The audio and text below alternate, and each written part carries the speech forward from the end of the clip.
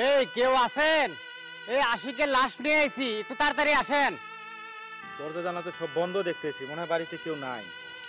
আচ্ছা, লাশটারে এইভাবে ফালায় রেখে যাবো, আর একটু দেখি কেউ আয় নাকি। ঠিক আছে, ওই দুইজন আসতেছে না। এ ভাই একটু আয়েন, তাড়াতাড়ি আয়েন। আপু আসেন আসেন, দেখেন। আরে এটা কার? দেখেন আরে ওর কি হইছে? কিভাবে মারা গেল? ও তো আমাদের ছাদে কাজ করছিল, তো ছাদ থেকে হঠাৎ পড়ে মারা গেছে আর কি। তো এইভাবে কাজ করেন, ওই দাফন টাফনের ব্যবস্থা করেন আর কি। আরে কি বলতাছেন এইসব? আর এই লাশ এইখানে টাইনা কষ্ট করে নিয়ে আসছেন কেন? হ্যাঁ, ওইখানে বেয়ারিশ কবরস্থান আছিল না, ওইখানে দাফন কাফন করে দিতেন। কি কোন আপনি? আপনার হাজবেন্ড বিয়ারি লাশ মানে ওনার জায়গা জমি আছে না এই জায়গায়? আরে কিভাবে মারা গেল? আপু ওই যে আমাদের বিল্ডিং এর ছাদে কাজ করতেছিল, তো হঠাৎ পড়ে যায় মারা গেছে আর কি। তা আপনার দাফন টাফনের ব্যবস্থা করেন। আরে কি বলতাছেন এইসব? আর লাশ টাইনা এইখানে কষ্ট করে নিয়ে আসছেন কেন? ওইখানে কি বেয়ারিশ কবরস্থান ছিল না? ওইখানে দাফন কাফন করে দিতেন। কি বলেন আপু? এটা আপনার হাজবেন্ড না? ওনার এত জায়গা সম্পদ আছে, আপনার নিজের জায়গায় মাটি দিবেন। আরে হাজবেন্ড হইছে দেখে কি হইছে? এখন তো মরে গেছে, ওরে দিয়ে আমরা কি করব? ওরে নিয়ে যান, ওর লাশ অন্য জায়গায় নিয়ে দাফন কাফন করেন। আমরা এত কষ্ট করে লাশটা নিয়ে আইছি, এখন আপনাদের লাশ আপনারা দাফন কাফন করবেন না কি করবেন, ফালাই দিবেন? আমরা গেলাম, থাক এটা। তারপর আপনার লাশ দেখেন। চলেন। বড় তো এখন এই ঝামেলা কি করি? আরে ভালোই তো হয়েছে, আমরা তো এটাই চাইছিলাম। এখন আমাদের মাঝে কোনো বাধা থাকতো না, তুমি আর আমি সুখে থাকতাম, শান্তিতে থাকতাম। যা করেছে ভালোই হয়েছে। ঠিকই বলছো, কিন্তু একটা ঝামেলা তো রয়েই গেল। কি? কি? ওর মা। একটা ঝামেলা তো রয়েই গেল। কি? ওর মা। এক কাজ করি, ওর মার কাঁধে ওর লাশটা ঝুলায় দিই, তারপর ঘর ধাক্কা দিয়ে বাসা থেকে বের করে দিই। ভালো আইডিয়া, এটাই করো। ভালো হবে, চলো। শাশুড়ি আম্মা, কই আপনি? বৌমা, কি হইছে? এত চিল্লাচিল্লি করতেছো কেন? চিল্লাচিল্লি করতেছি দেখেন। আশিক, আশিক, আমার পোলার কি হইছে? বৌমা, আমার আশিক এমনি শুয়ে আছে কেন? আমার আশিকের কি হইছে? আপনার আশিক শুয়ে রয় নাই, সে মইরা গেছে গা, বুঝছেন? ওই যে যেই বাড়িতে কাজ করতে গেছিল, ওই বাড়ির সাথে থেকে পয়রা মইরা গেছে। না না, এটা তুমি মিছা কথা কইতেছো। আমার আশিক, আমার আশিক মরতে পারে না। আমার আশিক মরতে পারে না। শুনেন, আমার আশিক মরতে পারে না।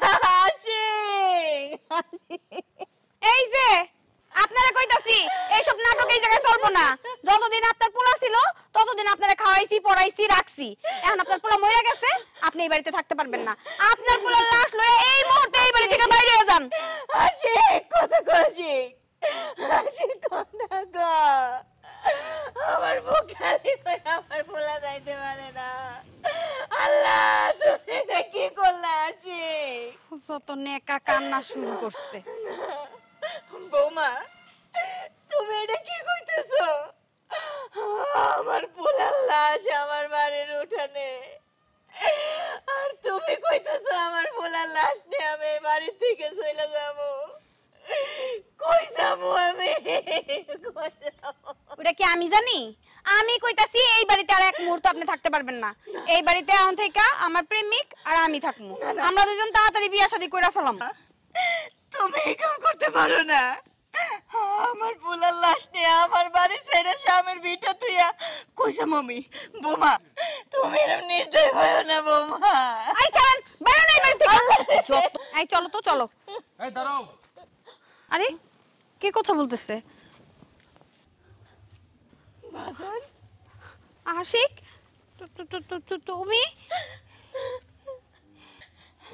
আমার আশিক মরে নাই, আমার আশিক বাইচা আছে। আল্লাহ, তুমি আমার বুকের মানিকটা ফিরাই দিছো। আল্লাহ, তুমি মারো নাই?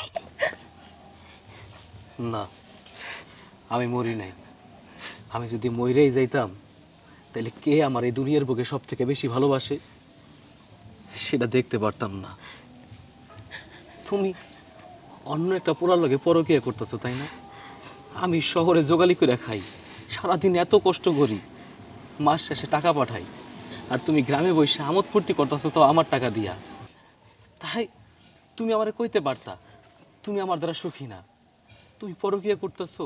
আরে বাড়ির ভিতরে আমার একটা বৃদ্ধ মা, আর তুমি তারে সারাক্ষণ অত্যাচার নির্যাতন করতেছো, তাই না? আমার মা আমারে কইছিল যে তোর বউ আমার একটুও ভালোবাসে না, আমার অনেক কষ্ট দেয়।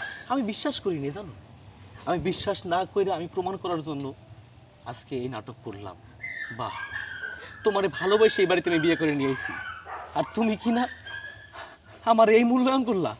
আমার মায়েরে আমার বাড়ি থেকে কইতেছো বাইর করে দিবা? এই বাড়ি কি তোর, কুত্তার বাচ্চা? বাড়ি কি তোর?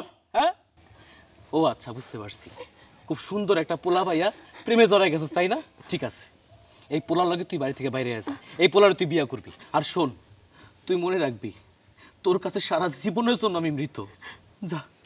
আমি আমি কেন বিয়া করবো? আমি তো বিয়া করবো না। আমি তোর সাথে সম্পর্ক করছিলাম এই সম্পত্তির লোভে।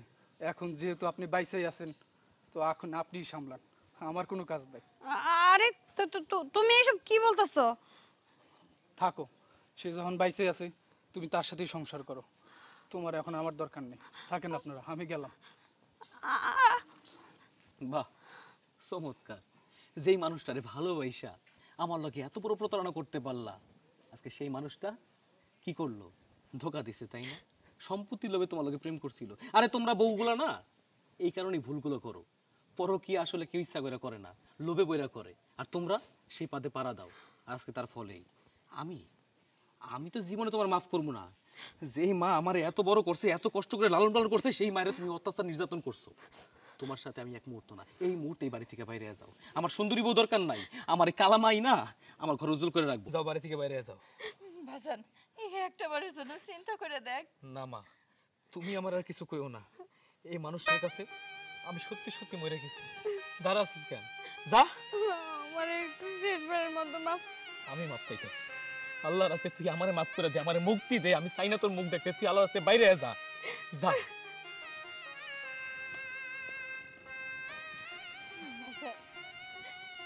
তুই ইরাইছস, তোর মনের কথা শুনে আমার দমটা বাইরে যাইতেছিল রে বাপ।